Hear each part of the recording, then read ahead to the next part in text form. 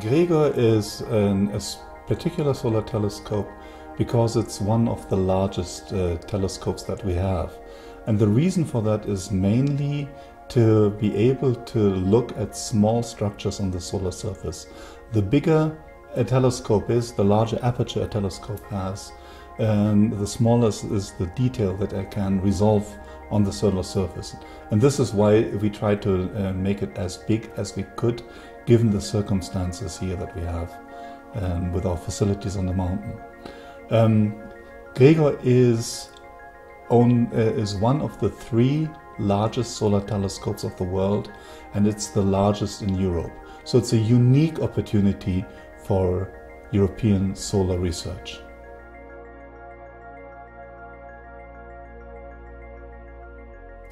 The key questions that we intend to address with Gregor are physical processes which occur in the solar photosphere and chromosphere, which is essentially the visible solar surface.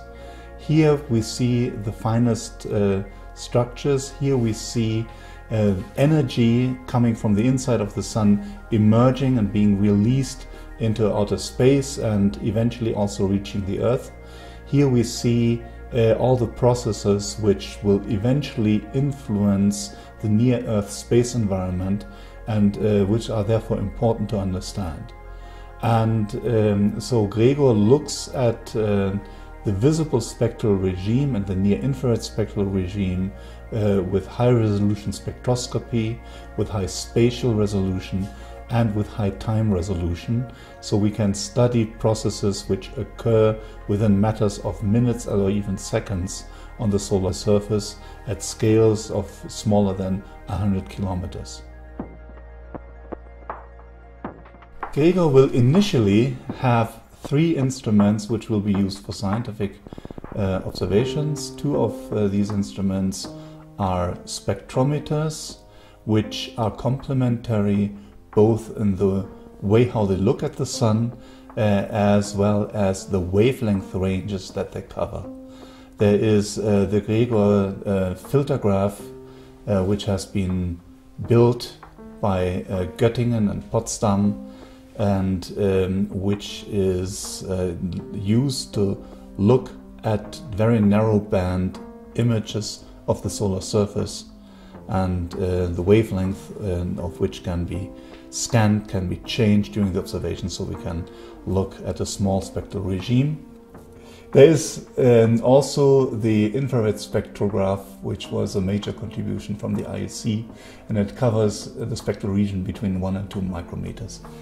And here we have a narrow slit which covers the solar surface, and the light which enters the slit is then being spectrally dispersed, so we see several absorption lines in the solar atmosphere all at once. And in order to cover a larger field on the solar surface, we need to move the image of the solar image across that slit, which will take a while. The 3rd instrument has been supplied by our institute. It's a very small instrument called the broadband imager, which essentially just takes pictures of the solar surface for doing morphological research of solar small-scale structures throughout the entire visible spectral range. But it also has, in addition, the possibility to look at the optical quality of the telescope. All of these instruments are being fed by an adaptive optics system, which compensates the atmospheric fluctuations of the image quality in real time and delivers a much better and sharper and calmer and stabilized solar image to all of these instruments. And also this system has been built by our institute, and we are going to augment this system with several deformable mirrors.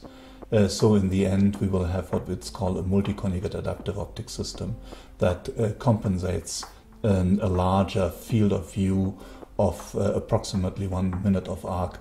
So we can see at once a fairly large region of the solar surface with a good optical quality. one of the next instruments that we are going to install here will be actually a stellar spectrograph. And this is going to be done in the next few years. And this instrument will allow us to also use Gregor during the nighttime. And although Gregor has been designed solely for looking at the solar surface, which requires special precautions, because of course that's a pretty hazardous thing for a telescope to do. There's nothing that prevents Gregor from also looking at stars.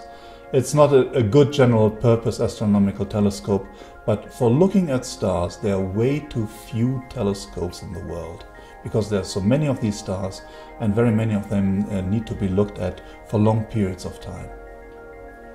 Why is looking at the sun important, even though we have economical crises?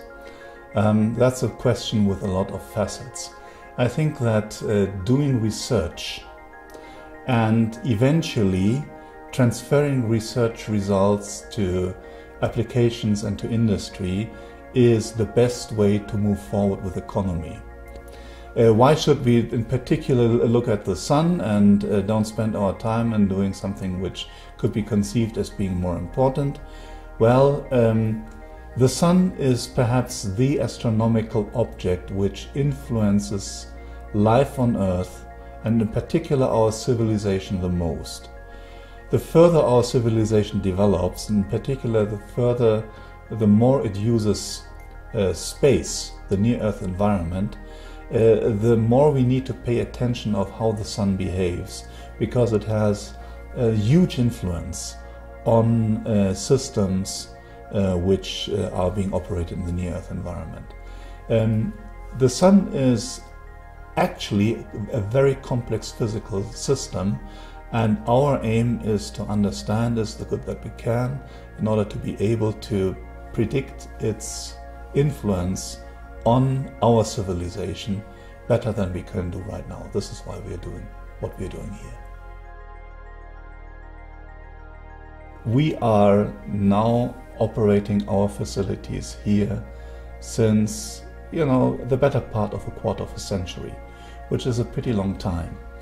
And I think that this past 25 years has been a very good time for astrophysics research and for solar research in particular. I think the Canary Islands have shown to be an outstanding site for doing research, and the relation to the Spanish science environment, and I would like to in particular to mention the ISC, has been excellent.